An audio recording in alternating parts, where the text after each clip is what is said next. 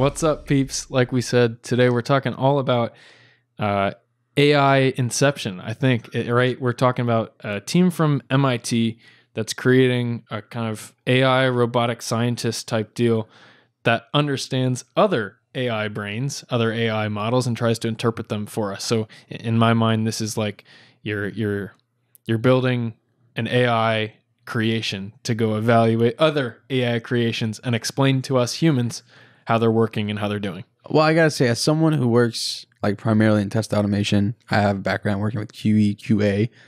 This sounds at a glance like a recipe for disaster because you have one model that's trained on God knows what data set, trying to understand another model that's trained on who knows what data set. And there's so much unknown in there that you kind of say, okay, like what's the standardized approach? How do you even approach this testing?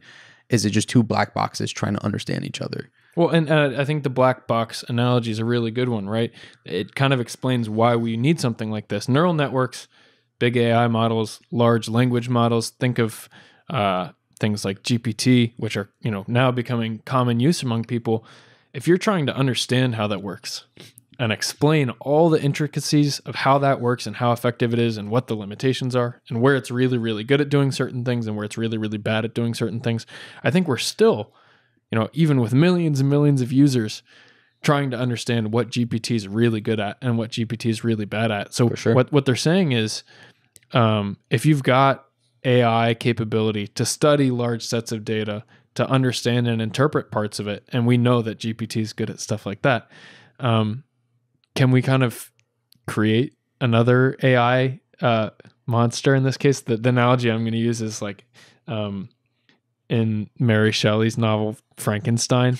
Right, Dr. Frankenstein creates his monster. Yeah. And then his monster starts to talk and like have discourse about like its own consciousness and its own self-discovery. That's how I feel like we're doing with AI right now, right?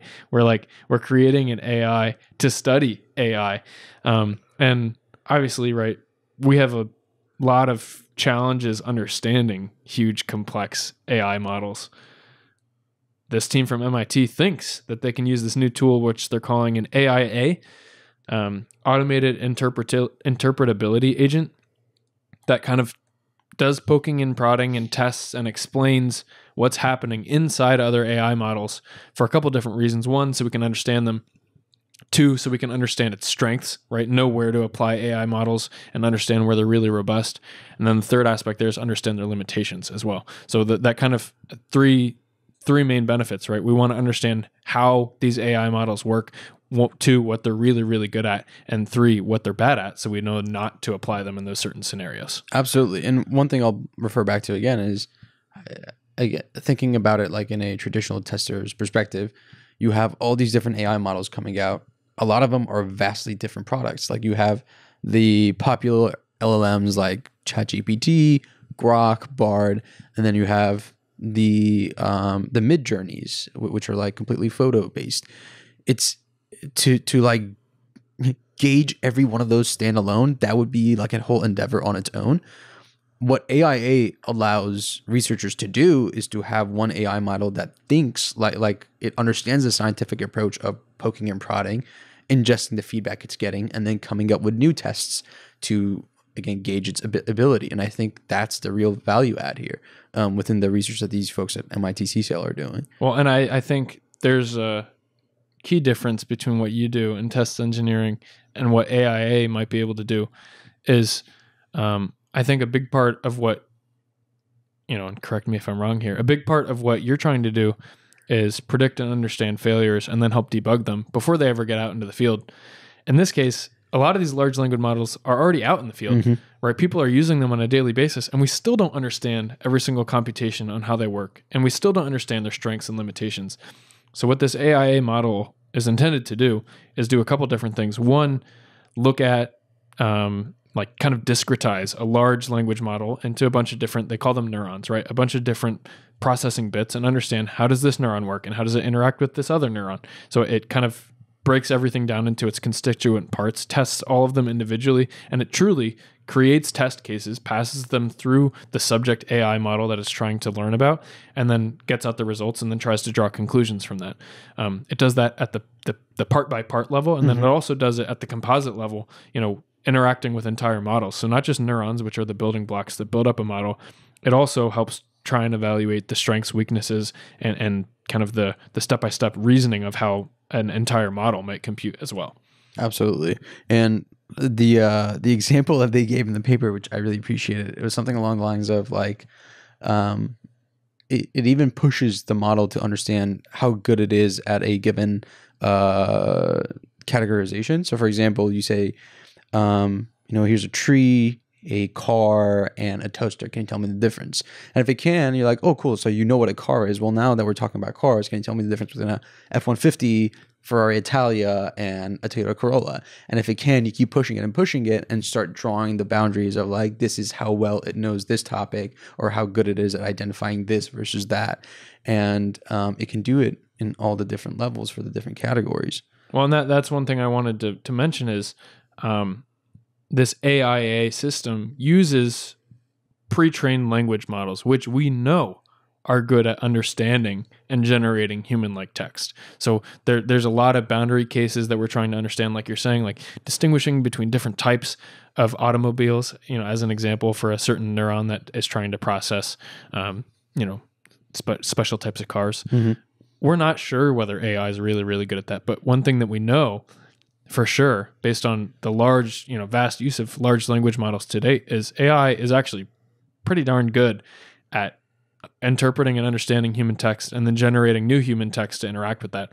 So they're relying on we're relying on home base. We're relying on a strength that we know AI has, and then using that to try and measure the capabilities of other, different types of capabilities of AI that we're trying to develop, which I thought was pretty cool, right? Because it's not really a black box whether or not large language models are good at processing language. We know they're really, really strong at interpreting, written outputs and then creating new outputs or new inputs, let's say, to put back into a system.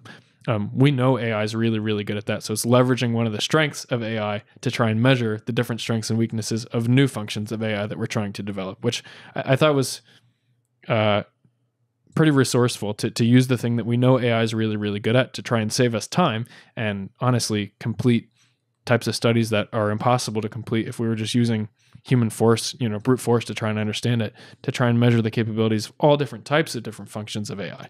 For sure. And I'll add one thing about the black box. I think where these, and I might be wrong, but this is just my general understanding of it, where AI models differ from a lot of different products is that you can tune the behavior by adjusting the various weights, but you still can't fully characterize the system once you're ready to release it, right? That characterization will only come from thorough testing of it.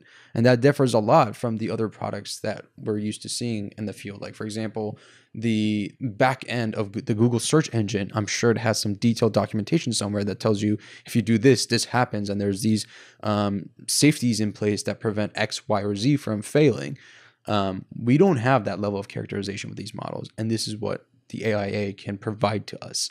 So it's not just a tool that's, I guess, helpful for the public to know, like, how good or bad is this for using to do my homework, for example. Not saying that, I'm not promoting that, I'm just putting it out there. It's also a good tool for the developers to be like, oh, like I just tweaked this, let's run these tests again. Did it have the expected performance gain that I was expecting for this categorization or whatever, And not only understanding the strengths and limitations of a model, also trying to break down and understand how each level of the computation works. Yeah. I agree. And one tidbit that I thought was really interesting here is, so they developed this AIA model that's trying to help us interpret and understand how AI models work, how good they are, how bad they are at certain different tasks.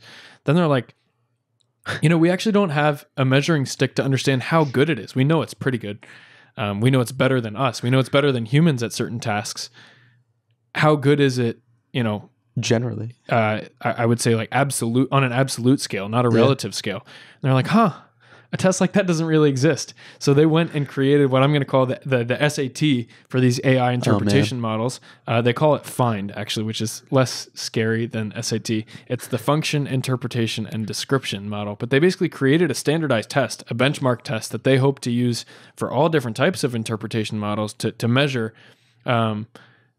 how good these AI models are at interpreting, a large, complex neural network and getting not only the proper understanding of the capabilities, but also the proper understanding of how every neuron in the system interacts properly to create the computations. We've been throwing AI models around for a second to just reeling it back. You have AIA, which is an AI model that gauges other AI models. And then you have the FIND, which is used as a measuring stick to gauge models that test other models, for example, like the AIA. Yeah, I agree. Yeah. So again, to go back to the nicknames we've given them, AIA is like Sherlock Holmes, right? Poking around the different AI models, understanding what the mystery is. FIND is the one that we said was like the SAT. And both of these are related to the way that AIA, Sherlock Holmes, tries to interpret and understand the mystery that is other AI models that are out in the world. Lots of, like you mentioned, lots of different characters in this AI picture here. But I think the way that they developed FIND is really, really interesting because it's not only meant to check and understand, does AIA work? It's also meant to understand how well AIA does its job. And one of the things that it does to like really push AIA, right, Sherlock Holmes, to its limit is kind of creating boundary cases. So FIND generates cases with bias. It generates cases with irregular inputs and outputs to try and understand whether AIA, right, Sherlock Holmes, can catch certain limitations in new AI models that might have bias baked into them based on the training data, or might have irregular inputs and outputs if it's working near its boundary cases. So I like how they kind of impregnated certain defects that they expect AIA to be able to find. And so far, they've actually said it's not perfect yet. I think I forget the exact score that it got on the FIND test, but I think it got less than half of the benchmark testing that they expect it to be before they call AIA perfect. That's not even a C. Yeah. It's disappointing. But you know what? We've been doing this podcast for a little over 3 years now. We've seen MIT CISO lead the charge on a lot of AI, like novel AI initiatives. So it's not super surprising that they're the ones that are trying to tackle this problem. At least it's the first that I've heard of it. And I think for what it is right now, it's promising. And I'm sure it's one of the things that they're going to keep investing in the coming years. So we've said this before about a lot of technologies, but it's one of the ones I'm excited to keep up with as the months and the years come.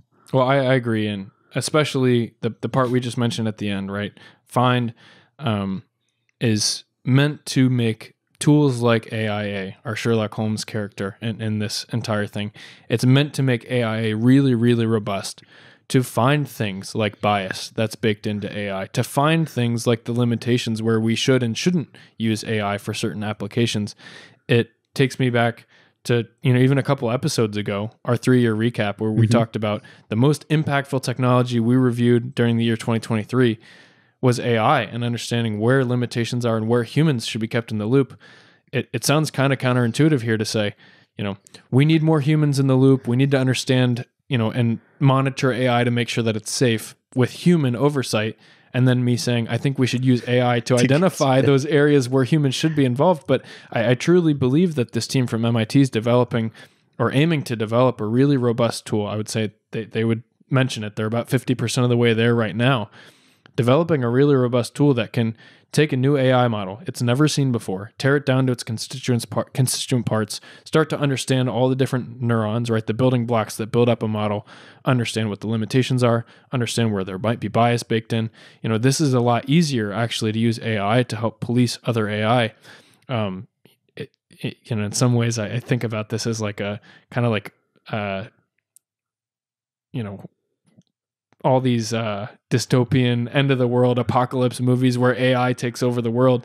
Maybe the only possible way to overcome bad actor AI is with AI that we know is good, that's strong enough to analyze it, understand where the weaknesses are, and let us know where humans should be involved. And they said that's actually the outcome they're gunning for, right? Is something here where we've got AI policing other AI, and telling us where we need to have human oversight, telling humans where we need to focus, where we need to look to make sure that, we're not using AI for things like hiring with bias baked into it and then hiring the wrong people because of that. Daniel just said, if you can't beat him, join him. He's making his pitch so that when the AI overlords take over, don't they can kill listen me. back and be like, hey, I've been advocating for you guys. I was pro AI the whole time. But no, I definitely see where you're coming from. And I don't know, to me, AI and human collaborating to keep AI in line is peak collaboration. Yeah, So, and obviously a huge part of this is not just the fact that they've created this AI interpretation model, AIA. They've also created this test, FIND, which I imagine other researchers will be able to use as a benchmark to understand how well their interpretation models are working as well. So, they didn't just create the new technology, they also created the measuring stick by which you can measure how well these technologies are performing, which, again, kudos to this team from MIT CSAIL. We constantly see you at the forefront of developing new AI technologies, and in this case, also the standards to measure how well your AI technologies are performing. we're fans. Yeah. We've long been fans, and we will long continue to be fans. Yeah, you guys should invite us out again. We haven't shared our MIT content yet. No, we haven't. We got a backlog to work through. But before we wrap up, let's do a little summary of what's going on here. Yeah, I will, man. So I'll try and wrap it up here. So just as the creature in Mary Shelley's novel Frankenstein, right? We've with AI, we've developed this monster that we don't understand quite how it works, but now this team from MIT is trying to tame that monster and allow it AI that can study AI to help us understand how different AI models work, where they might be strong, where they might be weak. And this tool they've created is called AIA, the Automated Interpretability Agent, but it's basically meant to test and explain what's going on inside other AI models. Let us know where we should use them, where we shouldn't use them, where there might be strengths, where there might be weaknesses, and then break down each new AI model to understand exactly how it works. They also created this test called FIND, which is like the SAT, the measuring stick by which you can understand how well these interpretability agents like AIA are functioning. Right now, they say they're about half of the way there, but it's because they've got a test like FIND that lets them know how well their tool is doing and allows them to improve it in the future to where we might have AI helping us police AI in the future. That was one fine summary. If you and I just here's another. You said if you can't beat them, join them. Right? They're fighting fire with fire here. They're fighting AI with AI, making sure that bad AI doesn't take over the world. They're using hopefully good AI to help police it. Yeah, I bet you wouldn't care if it's good or bad, would you? You're aligning yourself with them anyways. Yeah, getting your vote in. Like trying to hide from them at least. Yeah. I will say before we wrap up today's episode, we have to give a thank you to our friends in Taiwan. I think it's our first time trending in Taiwan. You're correct. Top 200. We were actually podcast number 114 in technology in Taiwan. So appreciate our friends in Taiwan. I'm going to try and attempt. Forbode committed us to be something that might be a tall task for folks like me who suck at pronunciation. You're not alone. You listened to the last episode. We're going to say thank you to every country and every new country that you help us trend in the top 200 in your predominant language in your country. So in this case, from Taiwan, I'm going to speak in Mandarin and say "xie xie ni men," which means thank you, everyone, for listening to our podcast and helping us be a part of the top 200 technology podcasts in the country of Taiwan. That was pretty good. Yeah, you got to be easy on yourself. That was pretty good. Thank you know what? I'm not from Taiwan, and I've never been, so take it with a grain of salt. But I think it was good. And with that, thank you guys for listening. And as always, we'll catch you in the next one. Peace.